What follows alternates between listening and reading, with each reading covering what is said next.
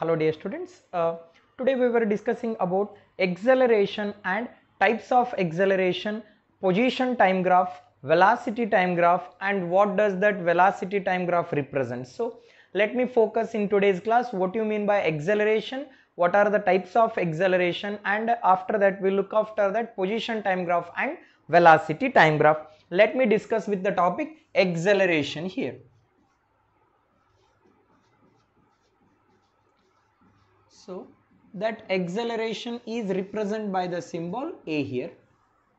So then what is acceleration? The rate of change of velocity, we can call it as acceleration here. So what is that acceleration then here? The rate of change of velocity,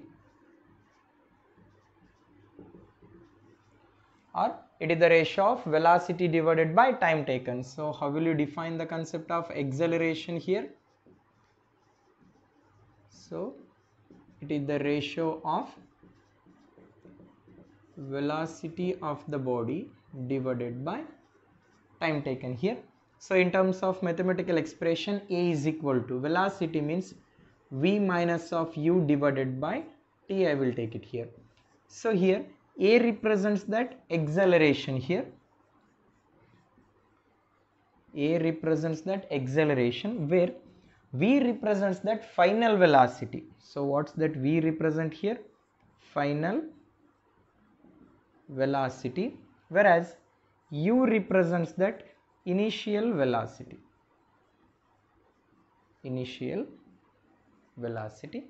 where t represents the time taken. Okay, look at here, what is that acceleration here? The rate of change of velocity. Mathematical expression is, so A is equal to V minus of u divided by t here, where V represents that final velocity, u represents that initial velocity here. What is the SI unit for acceleration? So SI unit. What is the SI unit for acceleration? So look at here, velocity, numerator velocity is there. So what is the SI unit for velocity?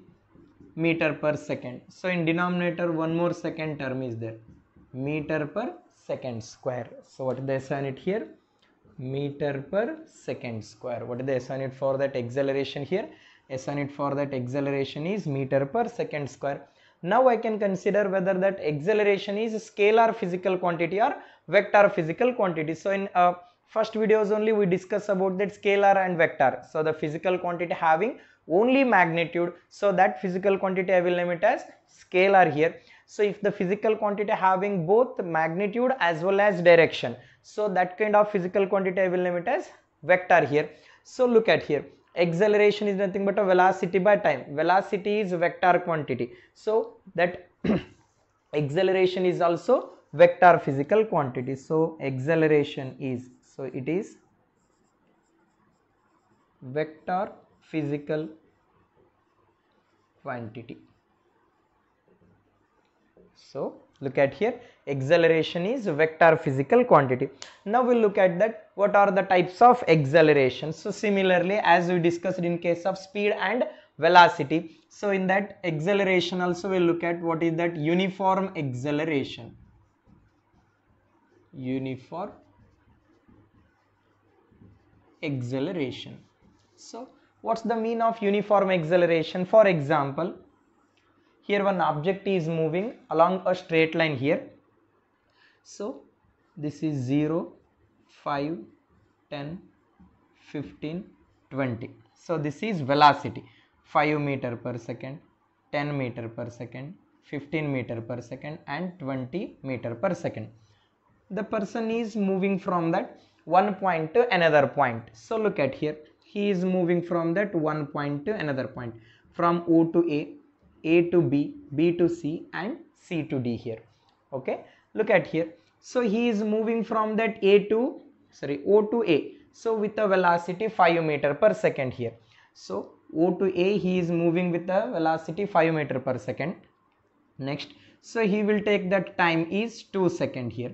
While moving from that A to B, again he will take the time, he is moving with the same velocity.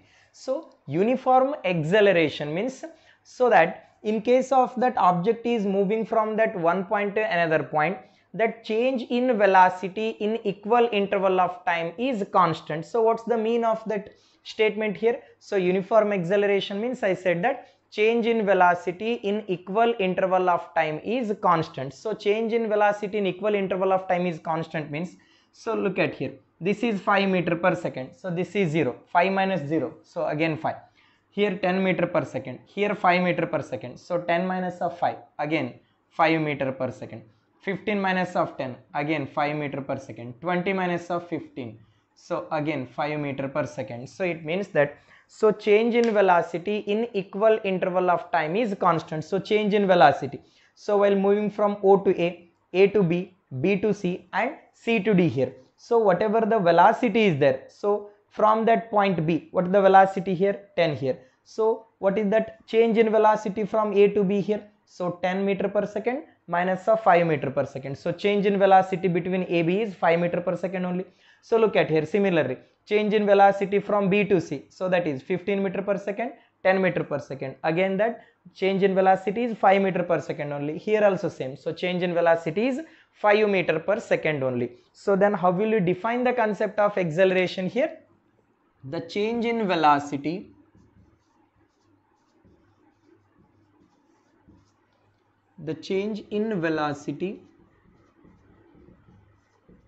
in equal interval of time is constant. So change in velocity in equal interval of time is constant. Such acceleration is nothing but a uniform acceleration. Next one we will look at that non-uniform acceleration. Next one is non-uniform acceleration. So then what is mean by that non-uniform acceleration? So look at here. While it is moving from that A to B, so object or person, he is moving. So at point A, velocity is 5 meter per second. So look at here, at point B, so 7 meter per second. At point C, 8 meter per second. So at point D, 15 meter per second. So look at here, so in this motion, so from that O to A, so change in velocity 5 minus 0 is 5 meter per second. So while moving from that A to B, at point B, what is the velocity here? 7 meter per second. 7 minus of 5, 2 meter per second. So look at here, here change in velocity is 5 meter per second. Here change in velocity is 2 meter per second. Here change in velocity is 1 meter per second, like that. So look at here, here change in velocity is varying. In that first case, change in velocity is constant. So in case of that non-uniform acceleration means change in velocity in equal interval of time is not constant. Here velocity is not constant here. So A to O, the change in velocity is 5 meter per second. B to A to B is 2 meter per second. So B to C is 1 meter per second. So in that situation, that change in velocity is having different value. So if that change in velocity in equal interval of time you are getting different value, means such kind of acceleration is nothing but non-uniform acceleration. Then how will you define that non-uniform acceleration here? The change in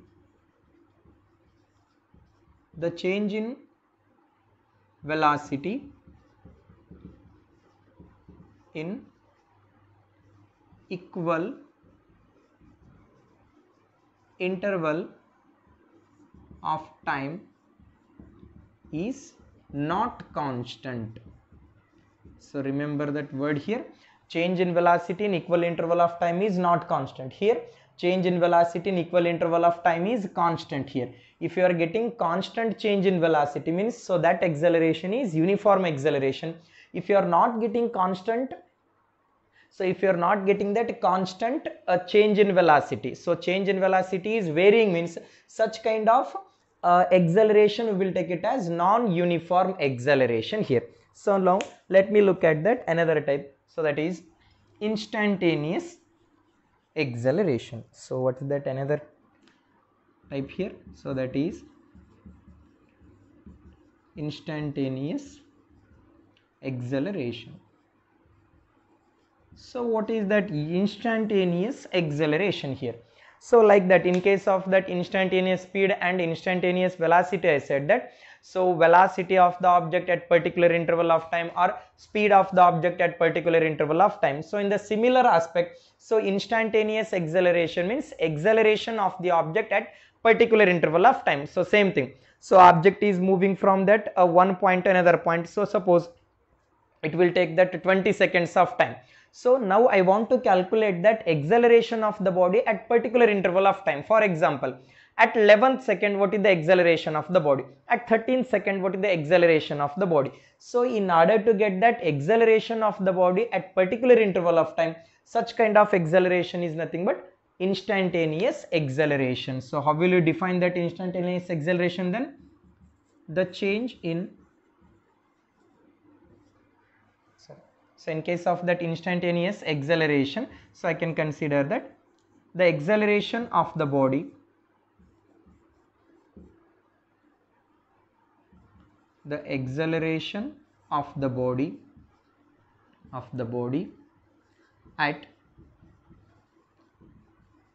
at particular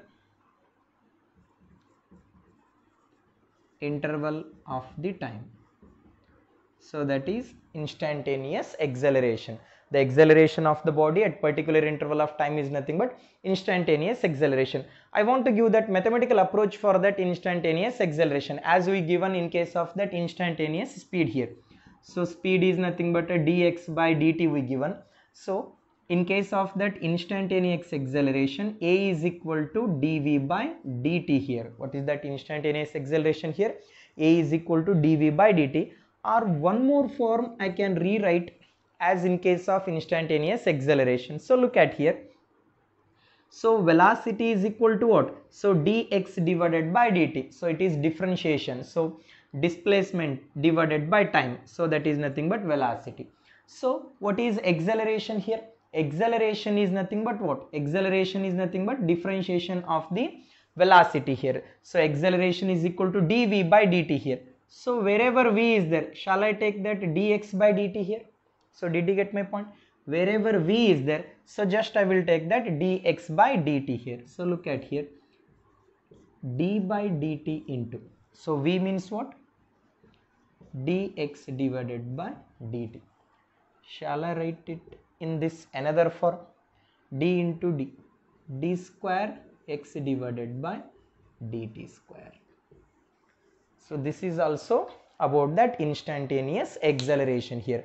What is instantaneous acceleration?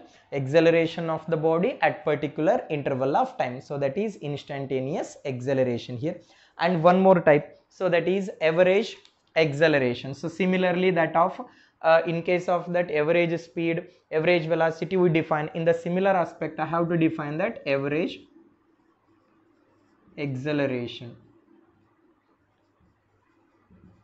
So average acceleration means, so it is the ratio of change in velocity to the total time taken. What is that average average acceleration here? It is the ratio of change in velocity to the total time taken. So change in velocity to the total time taken. So that is about average acceleration. So acceleration is equal to what? v2 minus of v1 divided by t2 minus of t1. So this is about average acceleration here. What is average acceleration here? So change in velocity to the total time taken. So a is equal to v2 minus of v1 divided by t2 minus of t1. So this is about average acceleration.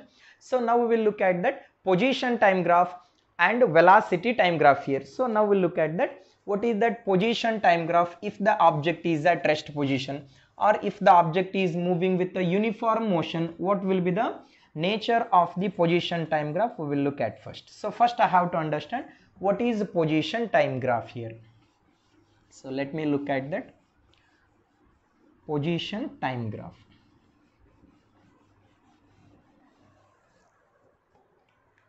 Look at here.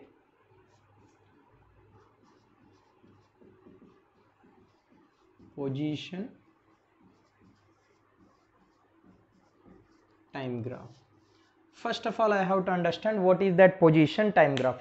So in case of that position time graph, time is along x-axis and position of the object is along y-axis. So I have to draw that graph in case of that position time graph here. So while drawing that position time graph, so time is along x-axis, time is along x-axis and position of the body is along y-axis. So that we can call it as position time graph here. So look at here.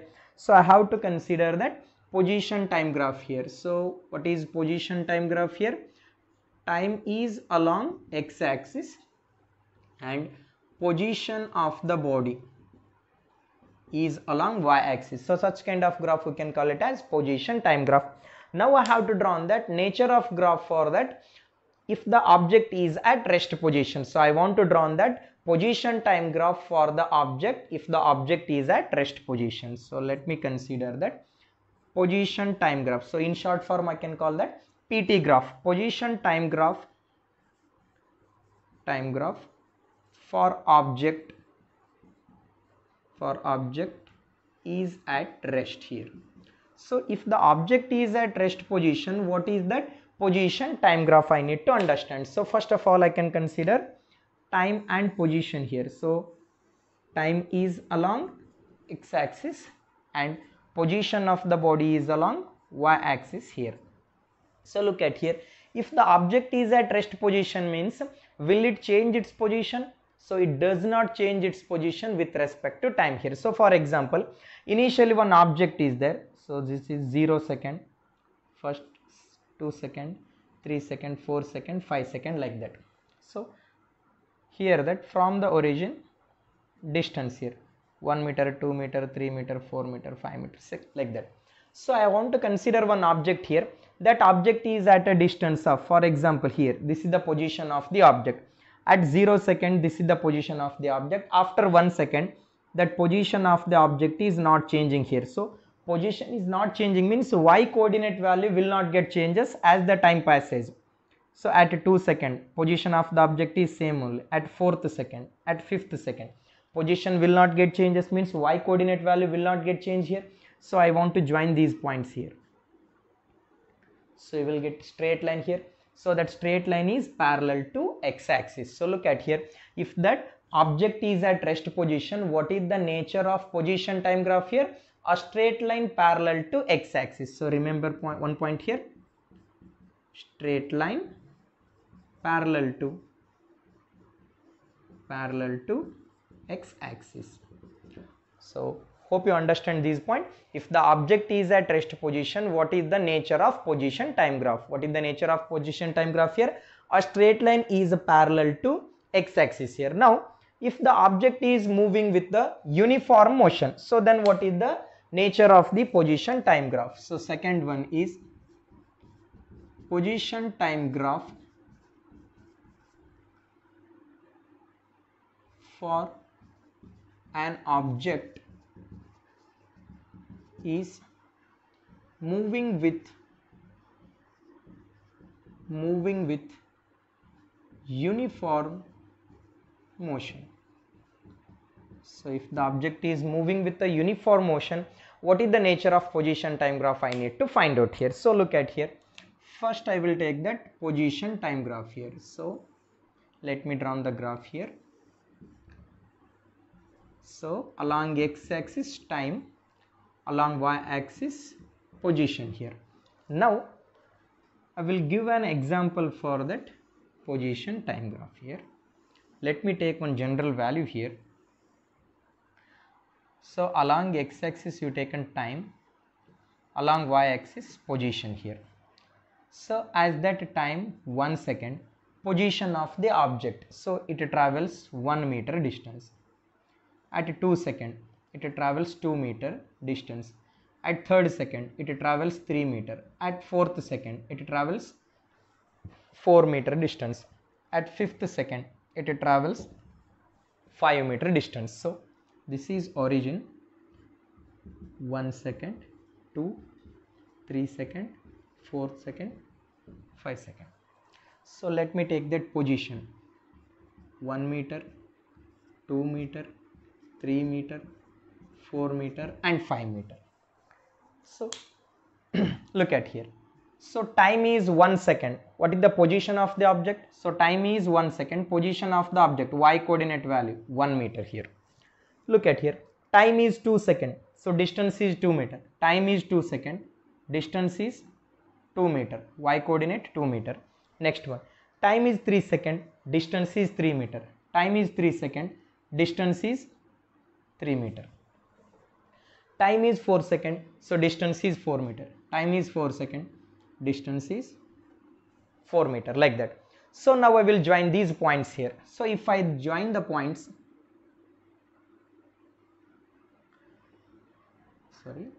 if I join the points, I will get that straight line here. So it's not accurate. So look at here. If I join all these points, I will get that straight line. So that straight line is passes through origin here. So if the straight line is passes through origin means, so such kind of graph we can call it as linear graph here. So look at here. So if the straight line is passes through the origin, so this is the nature of graph when the object is moving with uniform motion. So look at here, when the object is moving with uniform motion, so what is the nature of graph here? A straight line is passes through the origin. So if the straight line is passes through the origin means, so that nature we can call it as linear graph here. So what is the nature of graph for that object moving with the uniform motion here? Straight line passes through origin, or this kind of graph we will name it as linear graph. What is that linear graph? A straight line passes through the origin. So such kind of graph we will call it as linear graph. So hope you understand about that. Position time graph for the object is at rest and position time graph for the object is moving with the uniform motion. What is the nature of graph for that of object is at rest position here?